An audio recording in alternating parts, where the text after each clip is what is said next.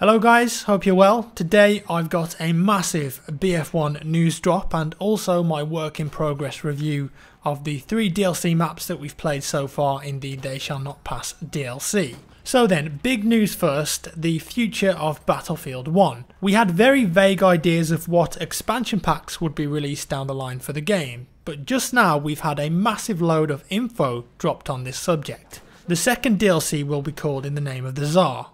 Tsar being a term used to describe the Emperor of Russia.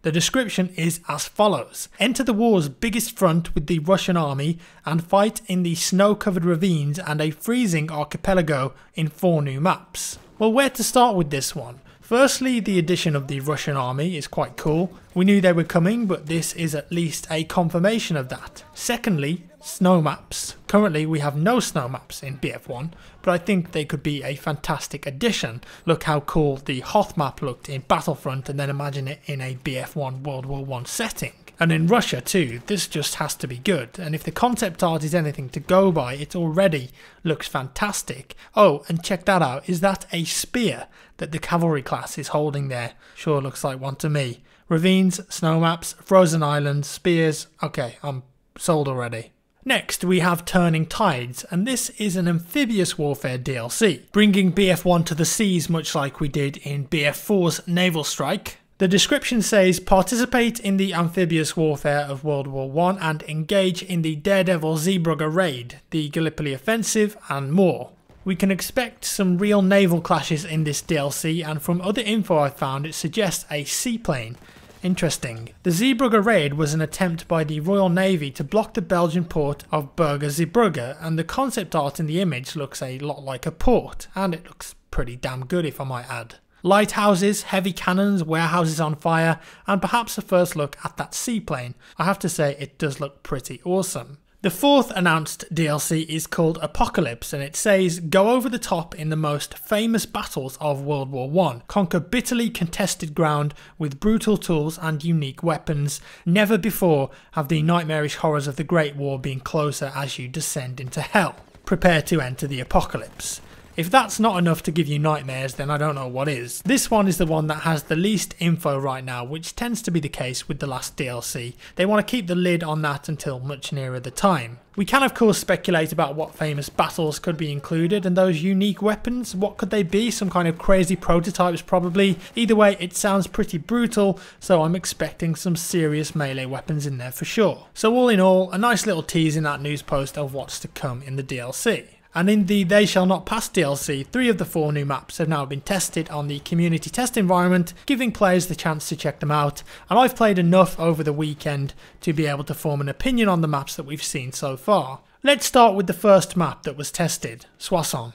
This map is actually rather large, but playing it feels rather small. That's because there's a lot of map area around the capture points that won't necessarily be used all the time by infantry, but can definitely be utilised by armour and other vehicles. A lot of the infantry play will take place in the centre of the map around the village points. The B flag is central in the village, and then the watermill sits over at A, and then C sits around the trenches. All are in a good space for infantry to flow between them. You can use the central river that flows through the village as cover, especially as the water lowers and rises in some parts. Flag E is the chateau area, which has large gardens either side, but overall the building is a familiar sight if you're used to playing something like Ballroom Blitz or Amiens. Finally, the D flag sits on top of the hill in the chapel ruins, and I think it's the point that needs a bit of work. The cap radius is very small, and it makes you a sitting duck for attacks from the air. In fact, a few of the flags could do with having their cap radiuses tweaked a little bit. I'm not sure the D flag really needs the radius to be so small. That being said, the battles that I've seen play out with between 2 teams trying to hold the ruins while one team pushes up to the hill from either the chateau or the trenches can be really spectacular and fun to take part in. On the flip side of that, you can always end up getting pushed from 2 different directions with very little in the way of cover.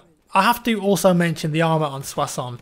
On this map, each team gets 4 tanks. Combine that with the Behemoth, which also happens to be a massive tank, the Char 2C, and all of a sudden you've got an overwhelming assortment of metal. Now don't get me wrong, this is meant to be a heavy armour based map, and I get that, but it has to have balance for fun gameplay, and I think that right now there's a bit too much armour on the map. Just for a second, imagine that your team had 4 tanks of either the assault or heavy variant. That's up to 20 players from the battle on your team in tanks. That's not including players in other transport vehicles, planes and horses, and that's quite a lot, I'd say.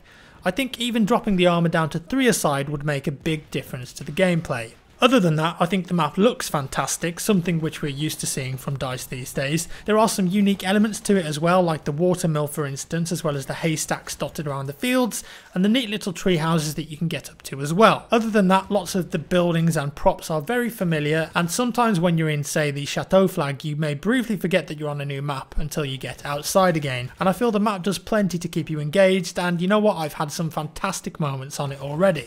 The next map that we got to look at was Fort Vaux, and I think people have already surmised from the description of this map that it was going to be similar or along the same lines as, say, something like Operation Lockers, set in a fort underground. They've got a similar theme to them and they were right, but wrong at the same time in a way. The map has a feel of Operation Lockers to it, for sure. It's a fort after all, and Lockers was a prison. They've got similar aesthetics, but Fort Vaux is much brighter and, more importantly, way less linear, which is just so much better for gameplay. There are numerous routes here for you to take from each flag, and you never get pinned down in just one location like you would on Operation Lockers. Not to mention some of the flags do span outside as well, but not too far outside. C flag is called the Breach, and it's very much outside, covered by the debris of a blown up entrance to the fort. Surrounded by mud, dirt and trenches, it also loops around towards the barracks flag at D. B is the central courtyard, which is also outside in sort of an L shape. The last 2 flags are the ammo depot and the generator room, the latter providing some nice new assets and a visual change to the rest of the level. Overall, I really like this map. It has a feeling of Lockers while being much more open and brighter, and as such, it's an infantry player's dream. No vehicles of course on this map, and funnily enough, no behemoth either. Think about it, it can't have a warship, no water, it can't have a train, no train tracks, and well, it's inside a fort. Although I did toy with the idea of having a miniature train drive through the centre of the map using these small carriage tracks. Maybe that would be a bit too much though. It could technically have an airship, but few of the flags are outside and the majority is indoors, and it's got no anti-air on it either, so I think that's out of the question. The only other suggestion would be the new behemoth, which is the Char 2 Heavy, and again, it's a tank and most of the level is indoors, so that's a bit of a problem. So unless the tank just kind of roamed around flanking outside of the level, it just wouldn't work, and that, to be honest, doesn't sound that fun. And you know what, I'm perfectly fine having a map without a behemoth in BF1 if it suits the level design. In fact, there are probably some other levels that would also benefit from not having a behemoth. Lastly, and this has nothing to do with level design, there is a super secret door titled Isolation that if you go near it you can hear the sounds of crying zombies. I dread to think of what's inside there. And the last map that we were able to try is Rupture, arguably the map that stands out the most visually because of the backdrop of the bright red poppies. You've got broken down rusty assault tanks that litter the battlefield, and you can use them as cover, and at times you'll find yourself a little distracted by the map, or at least I did. When you're in the poppy field just looking around, you realise how nice the map actually looks. When you're in the bunkers at the A point and you look out over the poppy fields behind the point, it really does look fantastic. There are poppy areas all over the map as well, and the colour really sets off what otherwise could be a reasonably generic map without them. That being said, some of the points also have a lot going for them. The A flag, which we just talked about, is mainly trenches. But over at D, Notre Dame Ridge, the flag is fantastic for infantry fights. Really wide trenches here offer brilliant infantry play, and I found myself drawn to this point a lot. There are lots of trenches on this map actually, especially near to the riverfront. You need to utilise these trenches to your advantage because there isn't a whole lot of cover down by the water. In fact, if you want to cross the river, I suggest going as far wide as possible because there tends to be a lot more cover there. The central bridge point often has enemies on top of it, and thanks to its design, players can also go underneath the bridge on the brick that supports it. It can be destroyed as well, and that offers you a one-hit kill on the behemoth if you can time it correctly. And the B flag can be capped from underneath and on top. C and D are both smaller objectives based around farms. Opinions for Rupture? Well, much like Soissons, I had some great little infantry battles on this map, but again, I felt like there was some vehicle imbalance here. Air vehicles were extremely strong on this map, and I don't want them to be completely useless, but I felt that I was constantly being killed by bombers and attack planes over and over again. That of course could be attributed to a number of things. Maybe there just aren't enough AA guns, or perhaps players aren't using them because they're focusing more on exploring the map for the first time or doing weapon assignments. I think the main reason planes are so strong on this map is a lack of AA, and also because of the small cap radiuses on some points on the new maps, and it just makes those air vehicles feel way more prominent. I don't think that Rupture is a bad map, but in terms of the other two, I think that Soissons and Fort Vaux offer better gameplay at the moment. Now unfortunately we won't get to see the fourth map, Verdun Heights, in the CTE. We've got to wait for the DLC to release before we get our hands on that. And I'm really excited to see what that map has to offer, and also how these maps are changed up when we get to play Frontlines and even Operations. Remember that right now we've only experienced them on Conquest, and my thoughts are only on Conquest. Some of these maps could feel very, very different when other game modes are thrown into the mix. So there we go guys, I hope you enjoyed this video. Let me know your thoughts down in the comments below. If you did enjoy it, please leave a thumbs up, that would be absolutely fantastic. If you didn't like it, thumbs down, and I'll see you in the next one.